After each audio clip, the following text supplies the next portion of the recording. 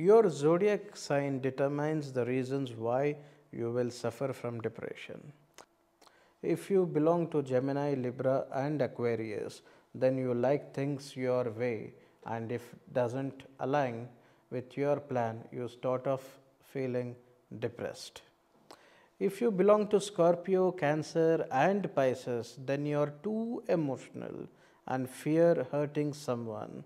This insecurity and sensitivity becomes a cause of your depression.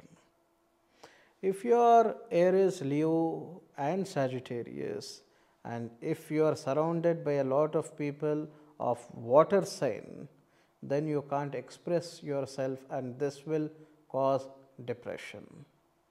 If you belong to Taurus, Virgo and Capricorn, then you are very fixed, and if your work is to be flexible, you can't take it.